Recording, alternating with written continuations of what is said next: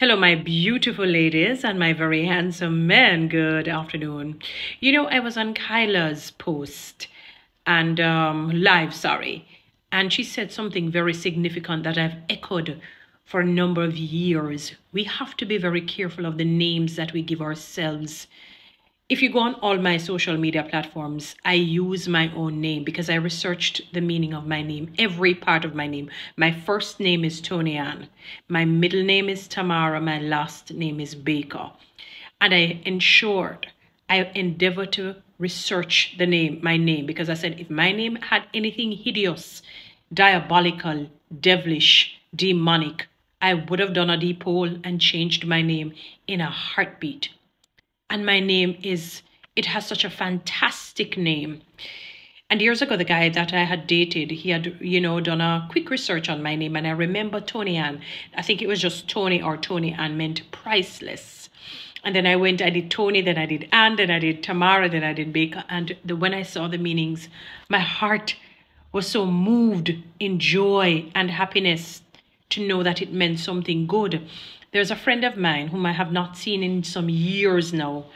She had migrated, and I never forgot, she said there was a girl who had a very strange name. And the girl would get sick. She would just lose blood, and different ailments would attack her body.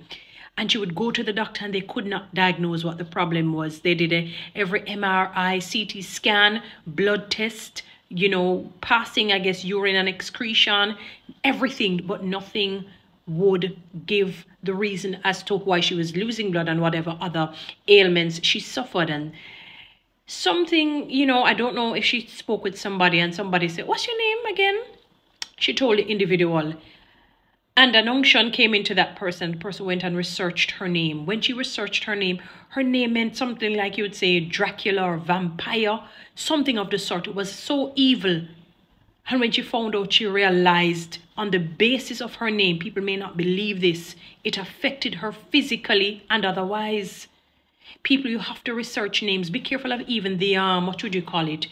Not necessarily stage names, I want to say, but for lack of a better term, these stage names that you use as your, on your different social media platforms. Like one person, she have stay bad gal, bitch, whatever it is, some little negative names. Be very careful. You'll find yourself actually operating the very same way and your life not blessed. Names are significant. The Bible echoed that.